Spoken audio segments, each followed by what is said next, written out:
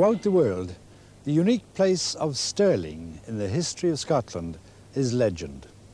Year after year, visitors come from the farthest corners of the world here to Stirling Castle to gaze out across a tapestry of distant battlefields and hear perhaps echoes of times past. Times when Stirling's prominence in Scotland was unquestioned. Times when the dominance of its rock over all the karstland gave rise to its fortifications and eventually the castle as we see it today. And today, Stirling still marks the crossroads of Scotland, the true heartland of Scottish tourism, with easy access to national road and rail networks and only 45 minutes from Glasgow or Edinburgh airports. But I want to take you for a few moments to another Stirling, the Stirling of the future. I want to show you a few glimpses of things to be, or more importantly, of things that could be, in the Stirling future world.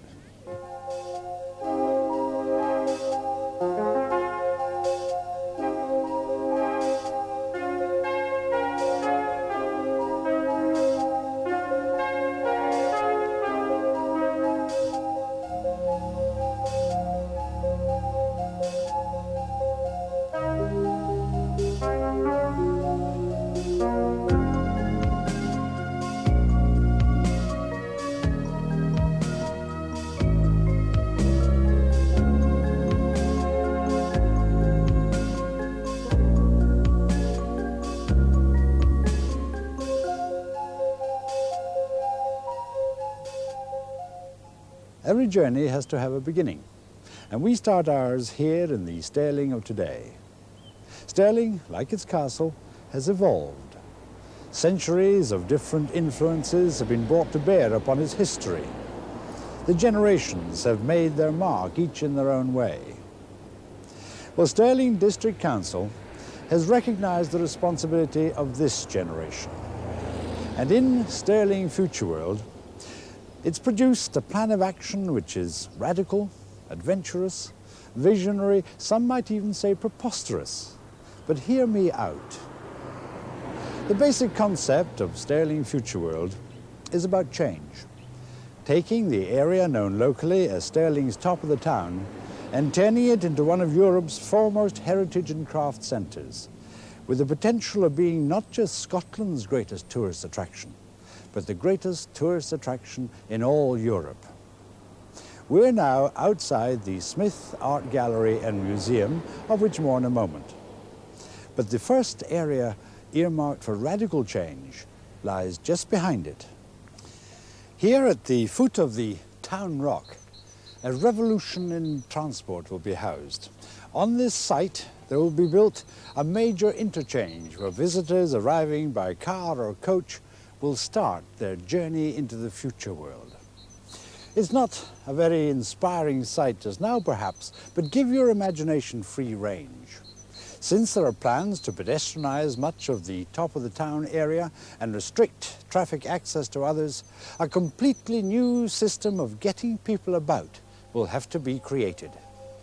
Self-drive electric cars, special circular route buses, and a two-way glass-covered escalator snaking its way up through the trees, up there to the back walk which runs along the outside of the old town wall. So up here on this magnificent eagle's perch, we're about to enter an area which will be almost entirely dedicated to the service of tourism and the redevelopment of a local craft community. The area covered by Stirling FutureWorld comprises some 68 hectares, over 70% of which is designated an outstanding conservation area. And in it are housed no fewer than 116 listed buildings and many scheduled ancient monuments. The Smith Art Gallery and Museum, where we started our journey, is a prime example of the quality of heritage that Stirling can offer.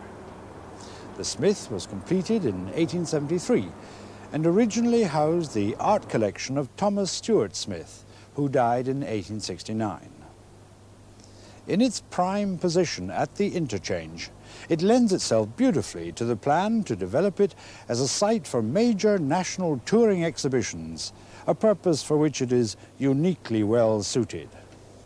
And so, on through the original town wall, and a visit first to a truly dramatic step back in time. Although sadly derelict for many years now, the detention barracks here were built in 1846 as a replacement for the old jailhouse and the toll booth. It's a dramatic sight even in this sorry state, and it's often mistaken on the Stirling skyline for part of the castle itself.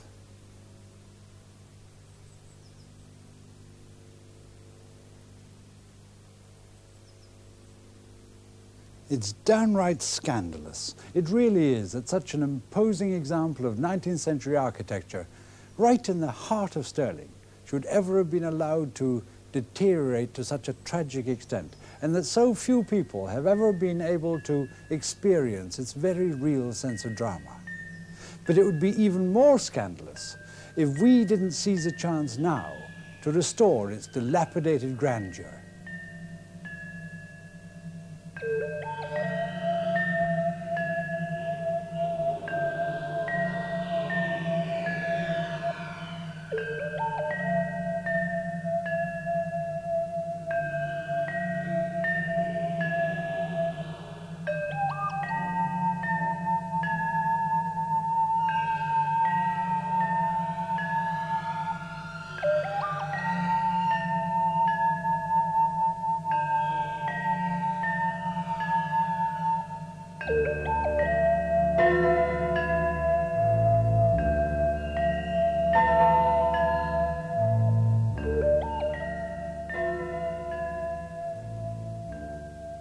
Since this is to be one of the first staging posts in a trip through the revitalized top of the town, it's essential that the spirit behind the plan should be evident right from the outset.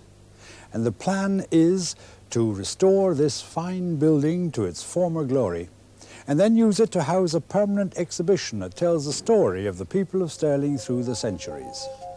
Part of the Smith collection would be used for the telling, and there'd be a special display devoted to the history of the barracks themselves. This project is all about the combination of heritage and modern technology, and the idea is to marry the two by relaying actuality panoramic views of the surrounding environs into the exhibition area by means of rooftop TV cameras.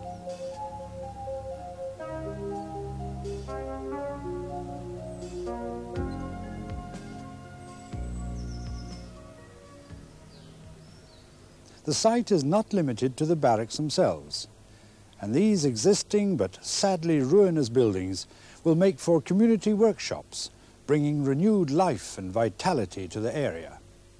From here we'll be able to move on out to St. John Street, or we can make one detour to another item of special interest.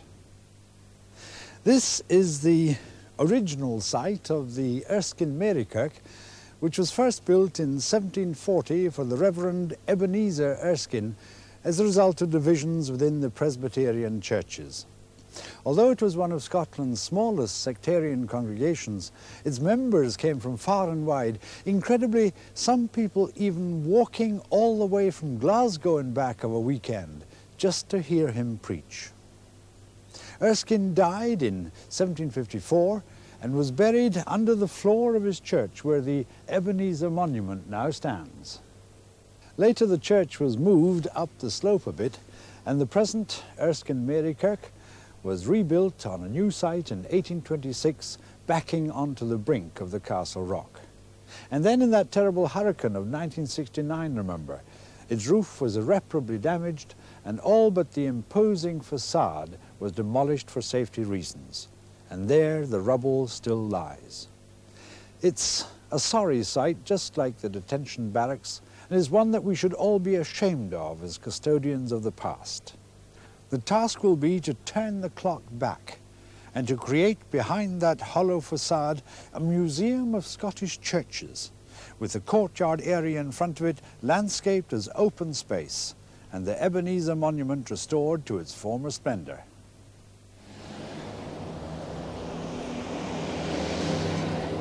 By the time that FutureWorld is a reality, all through traffic will have been banned from this area. Already there's a wealth of history to be seen within a few paces' walk in any direction. The Church of the Holy Rood, Stirling's principal church since before Columbus set sail for America. James VI's coronation took place here in 1567, the service being preached by a certain John Knox. Behind the Holy Rood stands a Guildhall, founded between 1639 and 1649 as an almshouse or hospital for elderly members of the Guild of Merchants. The statue of its founder, John Cowan, stands in waiting for Hogmanay, when, it's reputed, he joins the revellers as the old year dies. The terrace overlooks the bowling green, which is the second oldest in Britain after Plymouth of Sir Francis Drake fame. Mar's work was completed around 1570 by the Earl of Mar, Regent of Scotland. All that remains today of a quite magnificent Renaissance palace is what you see here. But in its time it was a superb example of the stonemason's work. James VI and his queen lived here while the castle was being prepared for their reception. And there are more, far more than we have time for here, but all adding to the future world experience.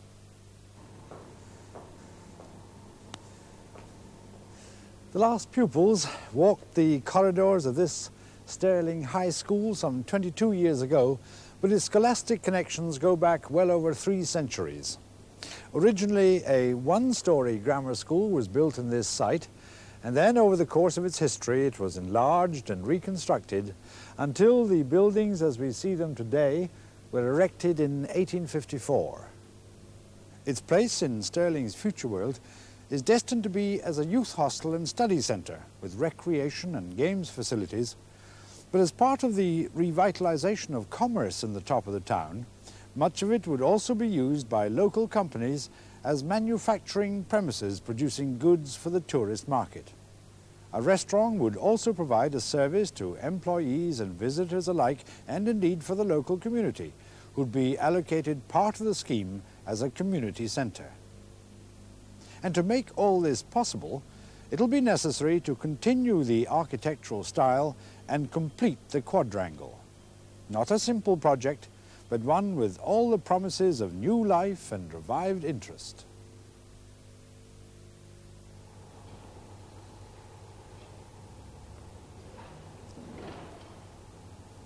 Around the year 1600, you could hardly hear yourself even think in this part of the town. Broad Street was then the focus of all life in Stirling, and on Saturdays, rows of temporary stalls offered everything from geese, chickens, butter and eggs, to tallow, candles, belts and gloves. There were permanent merchants' booths projecting from the buildings over the more exotic goods from overseas. Wine, chestnuts and walnuts from Bordeaux, onions and bottles from Flanders, iron, pitch, tar and wax from Danzig, paper, pens and inkhorns from France, silks and velvets from Holland. From the Market Cross here, the Market Cross, all the important announcements and edicts were made, and punishments were meted out in full public view and humiliation. Prisoners were incarcerated in the toll booth, which was completed in the form we see it now in 1705. The toll booth combined the functions of town hall and jailhouse, and the wretched miscreants incarcerated therein suffered a variety of fates. Public hangings were a feature of top-of-the-town life until as late as 1823, when a certain Alan Mayer was hanged for murdering his wife.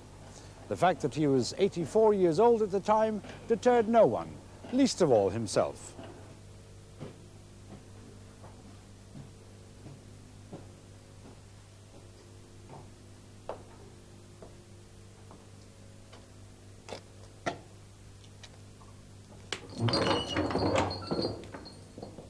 This broken flagstone once held the shackles for the prisoners' legs.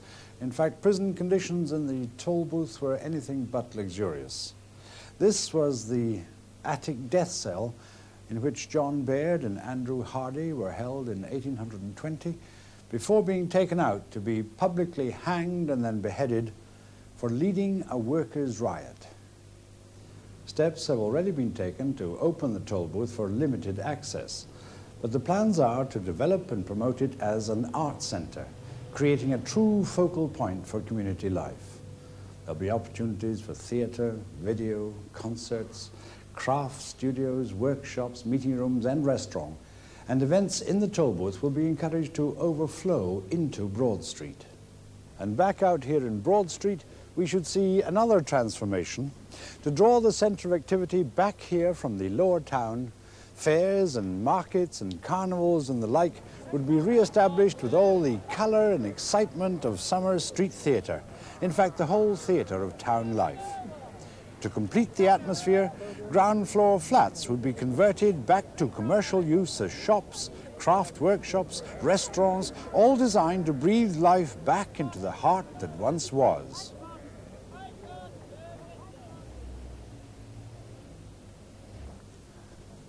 We're still in the shadow of the toll booth here, but this splendid little building is known as Richie's Boys Club, with its stern injunction on how to get on in life. Quarrelling is taboo. It's here that a youth club will be created to become a focus for much of the community's younger generation to play the game. This is Argyll's lodging, further up the castle wynd, and is named after the 4th Duke of Argyll, who bought it in 1764. Part of it dates right back to the 16th century, and it's been added to gradually over successive ownerships. Argyll's lodging will become available for use as a genealogy centre, where the fascination of family histories, ancestry and heritage could be researched. It would also be the ideal home for the Stirling archives. We're still in the castle wynd, with the castle itself just beyond us, hidden from view by its outer wall. This was once a bustling, lively communications artery between the town and its castle, but these days it languishes in almost total seclusion, a breakwater that comes to some sort of life only in the tourist season. As a further move to revitalise this whole area, a prestige hotel development is planned. This will be linked to increased activities within the castle limits and over to the Gowan Hill. And here before us, a brand new, exciting entrance to the castle would be created. And here we are at the very pinnacle of the proposed achievements. And just as the castle has evolved over so many yesterdays, so will these changes be seen as tomorrow's contribution to that evolution. It's perhaps a little hard to imagine how the more visionary proposals could ever come to fruition. But what's needed above all is a marriage of goodwill and cooperation, of public spirit and private enterprise, and with that whole mountains can be moved. And I say that because the proposals for the Esplanade, where we are now, and for the Gowan Hill, just out of sight beyond the Esplanade wall, are the most adventurous of the whole FutureWorld plan. They epitomise the pioneering spirit of FutureWorld and bring a final majestic element of futurism to the whole project. Up here on the Esplanade, all that we can see at present is a broad expanse of tarmac for parking and parading. But underneath the Esplanade in historic times, there used to be a deep valley, the so-called Stirling Valley, which served as an additional line of defence for the castle. What FutureWorld proposes is to excavate the Esplanade and recreate this Stirling Valley, and then use the space to create a dramatic walk-through history park, landscaped on different levels, that would give visitors an enthralling introduction to the glories of the castle itself. It would give the castle a spectacular new dimension of interest, without in any way compromising its historical integrity or its substantial dignity. Before going into the castle itself, let's pause here for a moment on the Gowan Hill on the eastern approach. Below us, the River Forth stretches on towards the sea. Stirling Bridge, where so many of Scotland's struggles were focused, lies just below us. And across the Carse, the Wallace Monument stands as a stark reminder of heroic aspiration. Imagine a building where all the latest in holography and audiovisual presentation techniques will unfold before you a journey through time in the creation of the Forth Valley. Imagine a building which will give unrestricted views over the whole Stirling Castle and the Highlands beyond. Imagine a building which will offer every good reason to linger on history, to enjoy the most advanced computer and video experiences. And then you'll be able to imagine the time-link spectacular that will stand here, rooted in the enduring rock of Stirling. I suppose finally that this is what it's all about. Stirling Castle has been one of Scotland's principal fortresses for more than 800 years. Today, nothing remains of the earlier structures, however. Most of the present buildings and inner defences were built during the century preceding the Union of the Crowns in 1603, when the castle had been in regular use as a royal residence.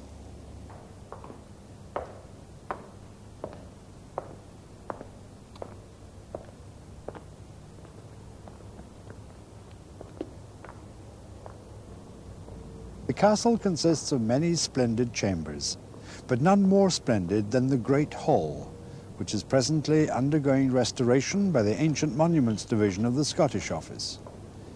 Here, James VI celebrated with a banquet of unprecedented splendour the baptism of his first son, Prince Henry.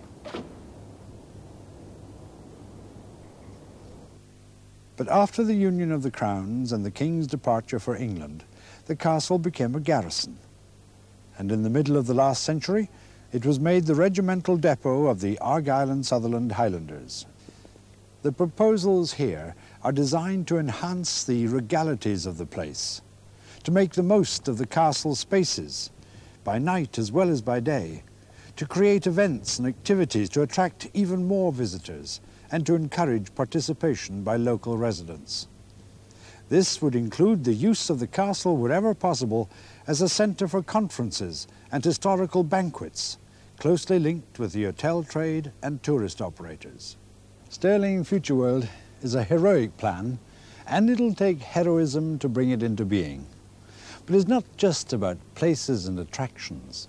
It's also about people, the 1,800 people who live already in the top of the town, and the hundreds and thousands of visitors who'll bring their buying power into the area to create new employment and new commercial possibilities.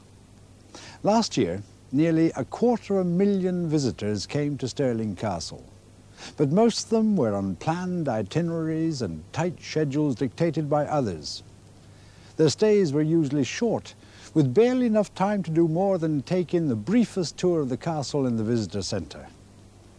Stirling FutureWorld is designed to put the pride back into an area which houses some of Scotland's proudest historical assets, and to make a much longer stay here, of days even, not only desirable, but essential. To take advantage of a new, united approach to tourism, the District Council would actively encourage manufacturing, craft and service industries, with perhaps even the formation of a special company to manufacture and promote quality goods with Stirling links. Even daring to think of putting all these proposals into effect might seem an impossible dream. But anyone who reads the story of Robert the Bruce will know that one man's achievements against staggering odds far eclipsed anything that's being proposed here. But it will need the spirit of Bruce to succeed, and an army of enthusiasts to achieve it. With Stirling FutureWorld, Stirling District Council are putting out a clarion call to all those who care about Scotland's past and how best to preserve it and present it for the benefit of all and for the generations to come. The hope is that all of you, both lay and learned, doers and dreamers alike, will seek ways of turning this vision into reality and of creating for Stirling a future world that's worthy of its great past.